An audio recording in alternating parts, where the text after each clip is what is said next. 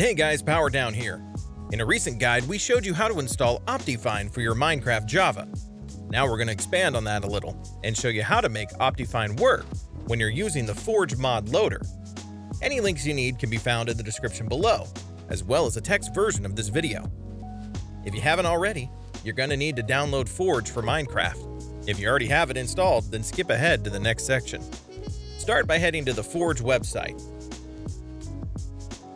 Select your Minecraft version you want to install Forge for on the left-hand side. I'll use Minecraft 1.12.2 as an example. Choose the installer button.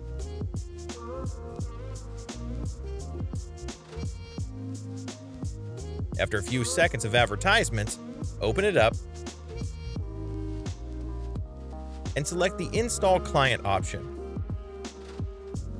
Once that's done, you should open up the Minecraft launcher and run Minecraft with the Forge preset at least once, so that it creates all the necessary configuration files and folders. Now we're ready to install Optifine. Go to the Optifine website and download it for your Minecraft version. If you're on a newer version of Minecraft, you'll need to press the Preview Versions button at the top of the screen. I'd recommend choosing a link that's bold.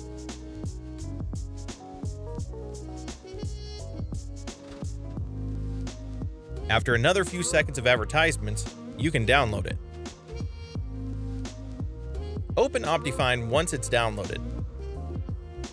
We don't want to hit the install button. Instead, choose Extract.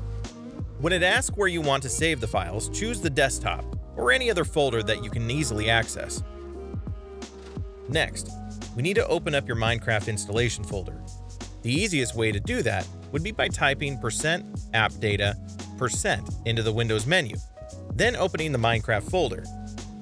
Alternatively, you can open Minecraft and then go to the Resource Pack settings and choose the Open Resource Pack folder option.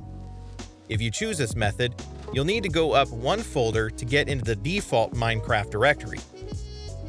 Now what we need to do is drag the file that we extracted before into the mods folder, which can be found inside your Minecraft directory. The file will be a .jar file and will have mod in the file name. Once you do that, simply run Minecraft again with the Forge preset selected. Minecraft should now start up with both Optifine and Forge working together.